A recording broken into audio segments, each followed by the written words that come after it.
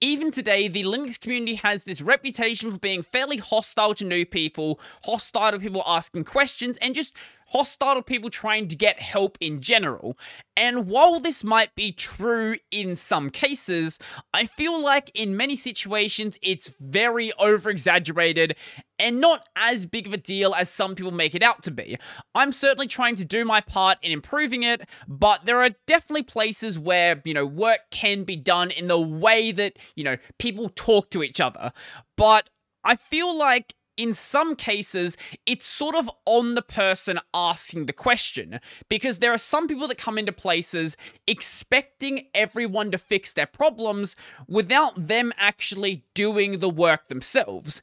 And it's absolutely okay to ask a stupid question, but it's important to respect people's time and show that you're actually trying to fix it yourself. So today we're going to go over some questions that I'm almost guaranteeing you've seen if you've been on a Linux subreddit or a Linux forum, and if you haven't seen these questions directly, you've definitely seen questions phrased like this, and then explain why they're bad questions and how you could better phrase it to actually get, a positive response from people who may want to help you. So first up we have, can you explain Linux to me like I'm 5? And this explain it like I'm 5 thing is annoyingly popular on Reddit. Or explain what Linux is. What is the point of Linux? Explain the point of Linux. Tell me what the point of Linux is. Things like this.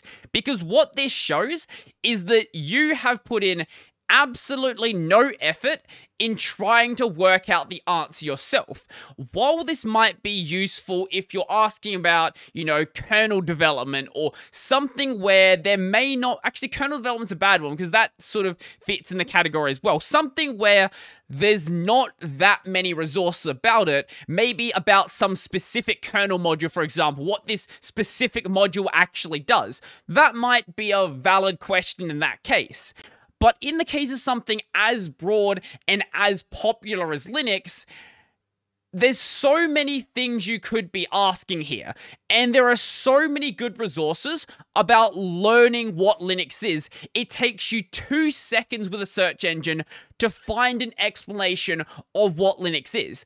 If I can just send you a link to a search result, why would I bother answering your question? And Linux is such a broad topic, what are you actually asking about? Are you asking about distros, about server usage, about desktop Linux, about Linux software, about kernels, about kernel development, about software development, about package management, and countless other things that could be encompassed by explain what the purpose of Linux is, explain what Linux is. So before you go and ask any question like that, the first thing you should do is go and check if someone has already asked the question, because they very likely have with something that popular, and there may already be a good answer there, because if it's already been answered, well, why would I answer it?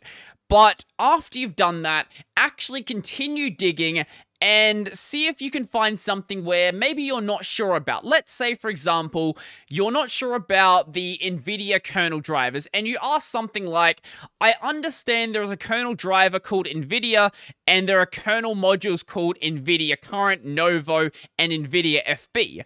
What is the difference between a kernel module and a kernel driver? What this shows is that you've done a little bit of research to know, okay, these are the things that exist. This is the thing that I'm not sure about. Can you help me, or can you give me some resources to understand this specific thing that I'm not sure about? Next up, we have, how do I use Vim, or how do I use Emacs, or how do I use any software out there?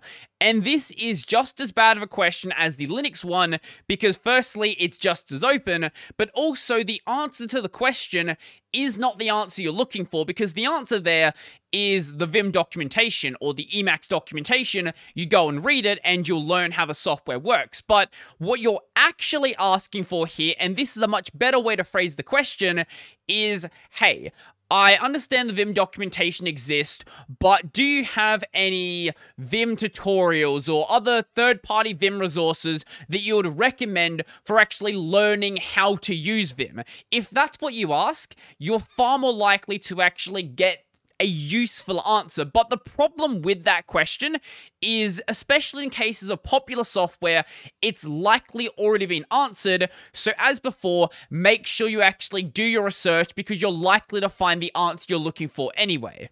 Next up, we have what is the best kernel, or what is the best distro, or what is the best text editor, what is the best sound server, best DE, what is the best anything on Linux. All of these have the exact same problem, and there's no way to get around that. And that is they are all incredibly subjective. And you don't really have any of the information in the question itself to actually answer the question. All this question is going to turn into is a bunch of people fighting about, oh, this is my favorite thing, and I am going to defend my favorite thing to the death. If you actually want a proper answer, are you running cutting-edge hardware? Are you doing gaming? Is it for a server? Do you need support for things like Nbox without having to do any extra configuration? What are you doing on your computer that you are considering changing out your kernel for? All of that is incredibly crucial to answer the question. So a much better way to phrase that is saying, okay, I am running, let's say, a AMD 3600X and an AMD 6600 XT, and I'm looking into alternative kernels and was looking for your experience running them in a gaming context.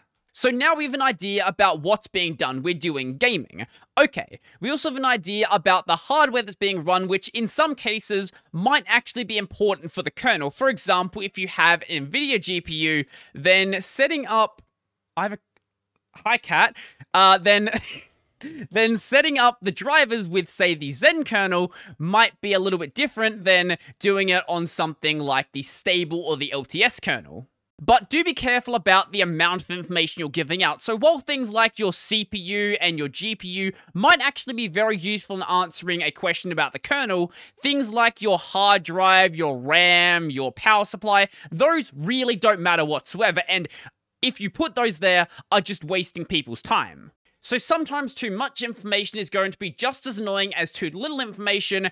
And even though it's not going to stop people being able to answer the question because all of the context is there, a lot of people just won't bother answering it because they don't want to read your massive life story. But even with a perfectly structured question where you've done all of the prerequisite research, you've laid out the question in a way that people know what you know and they know what needs to be answered, even then, you can still not get a good answer, and that's because you just don't bother to know your audience. So ensure that you're actually asking the right people a question that you want to be answered. So if you have a bug with a program, then ask the developers, not the maintainer of the package, for example, unless it is a specific problem with the way the program is being packaged. And if you're a problem with Linux, you'd go to a Linux support forum or a Linux support subreddit or maybe a Linux support Discord channel or something like that, where people are already primed to help you with something related to Linux. You wouldn't go to, r/Windows or actually r/Linux even, because r/Linux isn't intended to be a support forum. It's there for talking about Linux news and I guess talking about Linux appearing on cash registers and other stupid things like that. I want to have questions that at least the person understands what a question is. They understand that they are trying to get someone to actually help them and giving them at least some information, even if it's not good information. But for the love of God, please do not make a Reddit post or a forum post that says, help me, or Linux is broken, or Grub broke, or something like that. At least, please, phrase it like a question so that someone knows what in the world you're talking about. And especially never, ever just put help me. If you put help me there, I'm going to just downvote it and probably just report it to the mods, to be completely honest. While there's certainly some work to be done in the wider Linux community in the way they address these new users and the way they address people asking these basic questions, The first thing you should be doing is ensuring that you learn how to ask a question, because even outside of Linux and outside of tech in general, knowing how to ask a good question is a fundamental skill that I feel like a lot of people are just never taught how to do. And that's why you get a lot of these really bad forum posts and these really dumb comments asking really dumb things.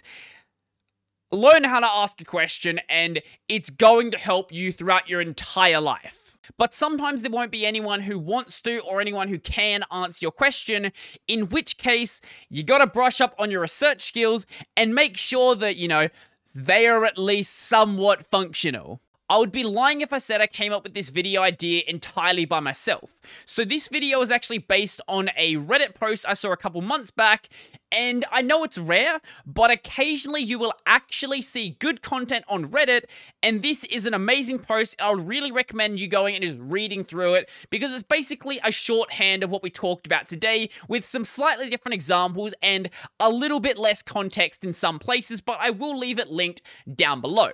So I'm sure you've been in that situation where you've asked a bad question or just seen someone else asking a bad question, and how did you approach it with the responses you got and the response you gave? Let me know, I would really like to know. And if you like this video and you want to support the channel and become one of these people over here, and you can you can go to my Patreon, subscribe to Pay, linked in the description down below. I've got a podcast called Tech Over Tea available basically anywhere. I've got a gaming channel called Brodie Robertson Plays, where I live stream twice a week, upload about 5 or 6 YouTube shorts, and I forgot that cat was in my room earlier. That was not a planned bit. That just happened. Anyway, I'm out.